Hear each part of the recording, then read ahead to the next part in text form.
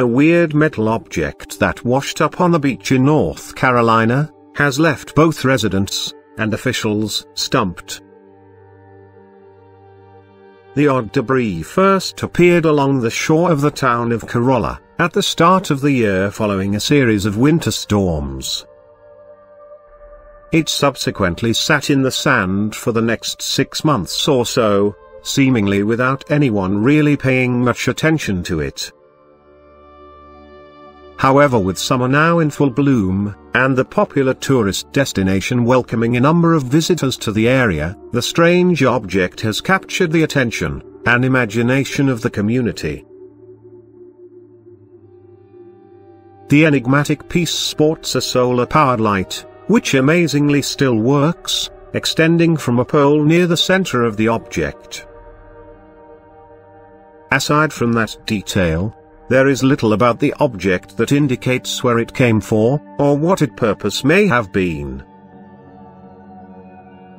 Cape Hatteras National Seashore, which controls much of the land along the Outer Banks, says the object is outside its jurisdiction.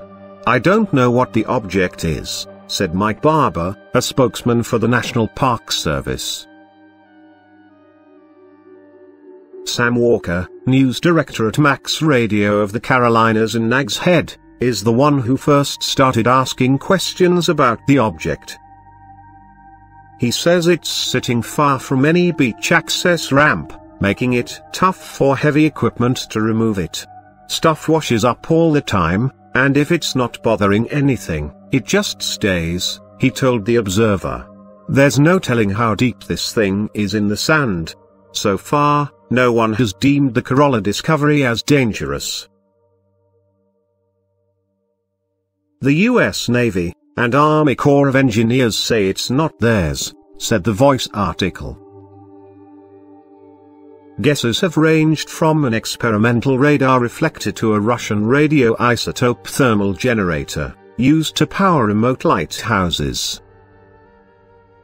Others believe it's just part of a mooring buoy. Someone named Greg King suggested somebody try opening the device to look inside. Others claim it surely violates some kind of ordinance and needs to be moved. The device appeared 6 months ago and is still on the beach.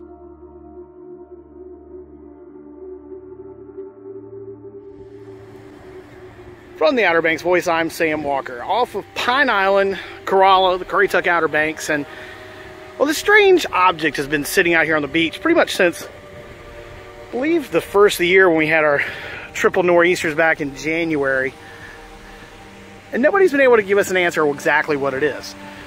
It's got a marker light on it. It's definitely a metal object, but what it is, where it came from, how it got here, and it's pretty much sat here on the beach for the last 6 months. Nobody's been able to figure out what it is. Navy hasn't claimed it. Army Corps of Engineers hasn't claimed it. So we thought we'd put it out here to our readers at OuterBanksVoice.com to take a shot. Tell us what you think it is.